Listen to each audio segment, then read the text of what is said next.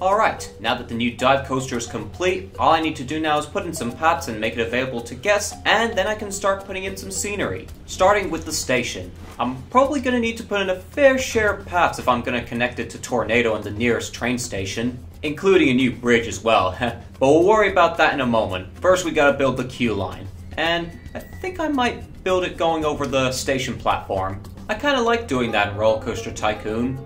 Alright, which one do we want to use? I think the dark wooden one looks pretty good. Alright, I like that already. Now let's see, how high do I need to make it to get over the station platform? I think I can get away with just 2 blocks high, but then it would probably look a little claustrophobic. So I think I'm gonna go with 3 blocks high. Alright, going up.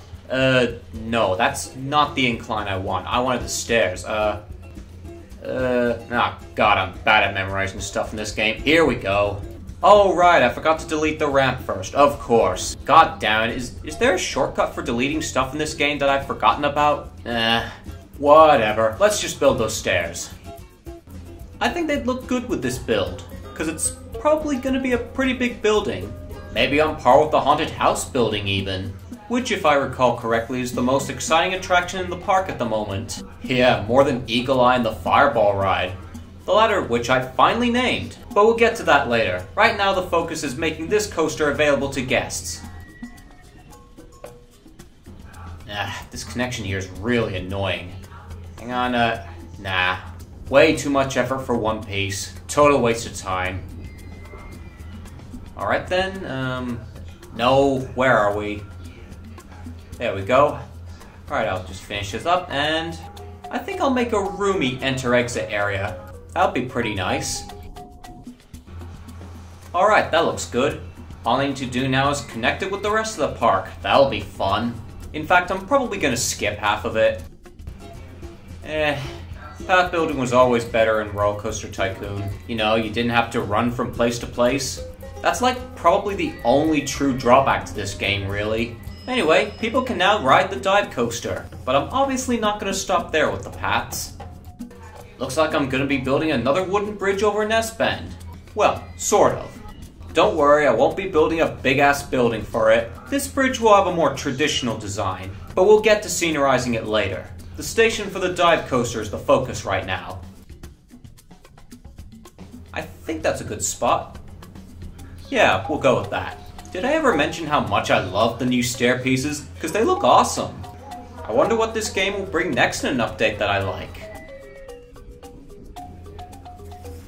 Let's hope I can find the right path piece here. No, not cues. Oh, there we go. That wasn't so hard. I think I'm getting good at this. Alright, the bridge is done. Just need to connect everything else, and then we can start scenerizing the station. Which should be right about now. With that done, the new coaster is now open. So, oh, hang on, it's still testing. No, I don't want to do any more paths. Actually, maybe we don't need to open it just yet, because there's no guests in sight at the moment. Yeah, the new pathways are still looking quite empty. It's probably going to be a good couple minutes before the ride gets its first guests. You know what? Let's open it anyway. Ah, and the excitement rating's gone up a bit, that's good. Almost everything in Roller Coaster Tycoon works. I'm not sure how much stuff in this game affects the excitement rating, but I'm sure it's a lot of stuff. And speaking of which, it's time to get building. This is going to be a pretty big build, and I'm looking forward to it.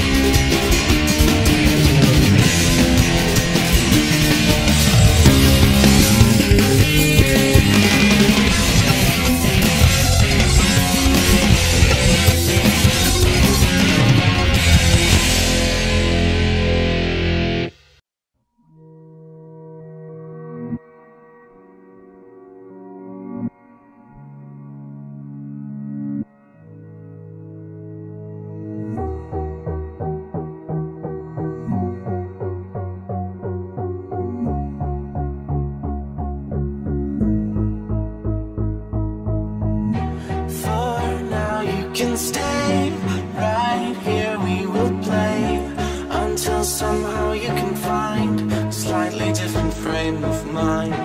Right here in my arms, away from all harm, you'll be safe from all the flares, although I know you don't care.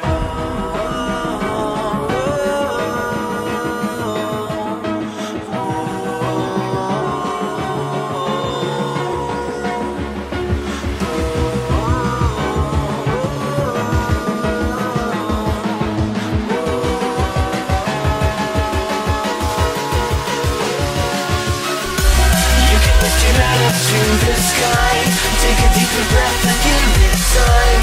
You can walk the path along the lines with your shattered frame of mind. Instead you could always stay, making way right here and play until somehow you can find a slightly better frame of mind.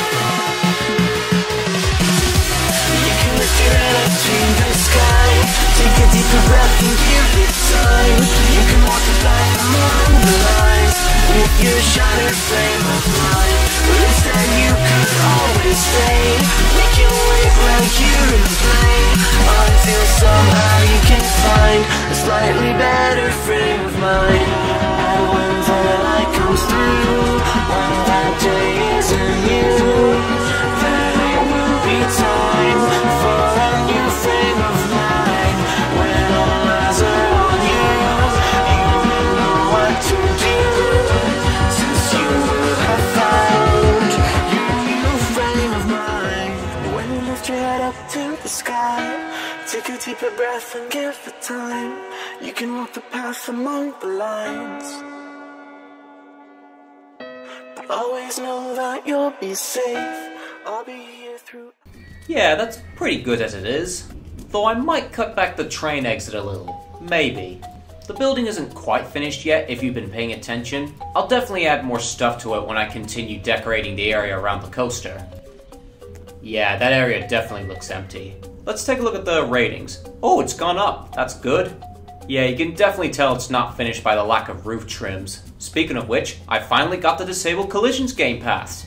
So I'm going to show you some stuff I've done off camera. Particularly down at the Fireball and the Big S bridge. First thing you're going to notice, this bridge, it's now patched, which wasn't possible before. And here's the Fireball ride building. It's now got full trims on the roofs, which is great.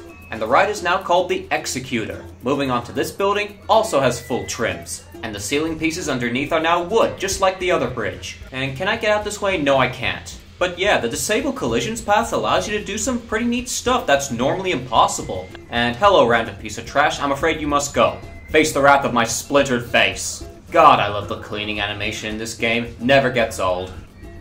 Area for Whirlwind still needs filling. I'll get to that eventually. Alright, so there's still a fair bit of scenerizing to do around the coaster, particularly around the tracks. In fact, I'm probably going to begin the next episode with a time-lapse. I reckon it's going to be fun because I think I know what I want to name the coaster and how to theme it. So stay tuned for more building, and in the meantime, Baneworth out.